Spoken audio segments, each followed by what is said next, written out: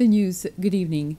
The governor of the central bank, Caroline Abel, has expressed concern with the fact that the foreign exchange rates continue to rise. She has launched an appeal to everyone to behave more responsibly with their expenses, taking into consideration the many uncertainties when it comes to the COVID-19 situation, which is now worsening in many parts of the world, especially Europe. Governor Abel has called on everyone to do their part, saying the central bank is very worried. The National Assembly today approved the nomination of 5 more new ministers. They are Devika Vidot, Marie-Céline Diallo, and Jean-François Ferrari, Billy Rangasamy, and Sylvestre Radegonde. The youngest nominee is Devika Vidot, who specializes in accounting and international business. She was previously heading an offshore company. Only 31 years old, she's the youngest nominee for a ministerial position in the 13 nominations being examined by the National Assembly.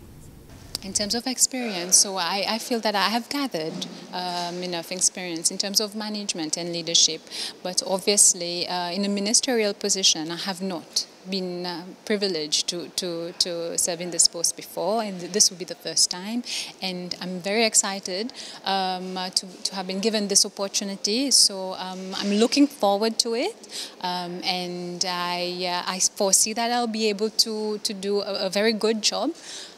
So I'm very much looking forward to it. Thank you.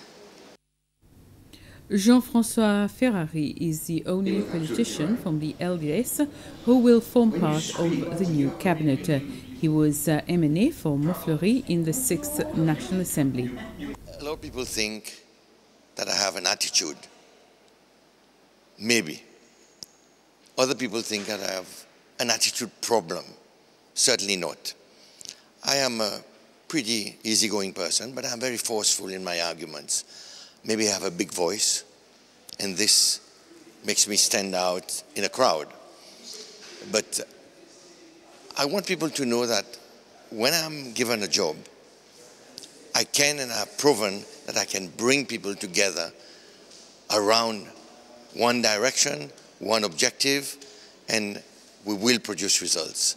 I am a team leader who is not a boss, but who tries to lead and to walk along with others.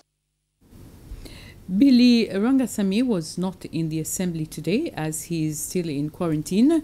Sylvestre Radegonde, who was the Seychelles ambassador to France, is expected in the country tomorrow.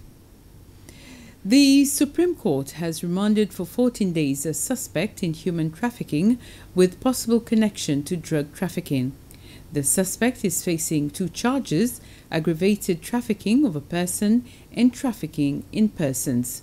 The case concerns a Seychelles national who disappeared 2 years ago and who is alleged to have been sent overseas by an organized criminal group as guarantor for drugs being sent to Seychelles. The prosecution believes that other Seychelles nationals are being held in captivity overseas until payments are made for drugs sent to Seychelles. Shoppers have been queuing for the long-awaited chance to grab a bargain at the newly opened British chain store Matalan. The clothes and housewares retailer, located next to the STC hypermarket, had a low-key opening on Wednesday. The company says technical teething problems caused delays at the checkouts, but that hasn't stopped shoppers swarming in. The first mass-market foreign multiple of its kind in the country, Matalan, has finally opened its doors. The British retailer found itself almost overwhelmed. At times there were up to 100 people waiting outside, while inside double that. With the opening delayed by COVID, receipt printers were playing up that people didn't mind. When you go inside, you feel like you're some kind of another place. The shopping experience was fine. Feels good to be here. The prices as well as reasonable. You don't often see this type of stuff in Seychelles, you know, and when it's now here, it's an advantage. I feel like you are in England doing the shopping. With more than 200 stores in the UK, it was brought here by the Stravens family, who own luxury shops on Eden Island and are now targeting the middle market. It took the family that brought Matalan here just over 14 months to convert this former rice hangar into 1,200 metres of retail space, and they're employing around 30 Seychellois. The stock, naturally all paid for with increasingly precious foreign exchange, is shipped from Britain. From now, I think we got enough stock, so it's enough stock in the store. So there are lots of people coming and buying, but I think maybe we will try and replenish by next week. Top sellers today, unsurprisingly, sundresses. For the Seychellois staff, a challenging learning curve, soothing customers who face checkout delays. The official opening is next week. Hunan 6, the company building SBC House, made a donation of 18,000 masks to the Seychelles Broadcasting Corporation. Its project manager, Luo Lan, presented the masks to the Chief Executive Officer of the SBC, Béra Dupré.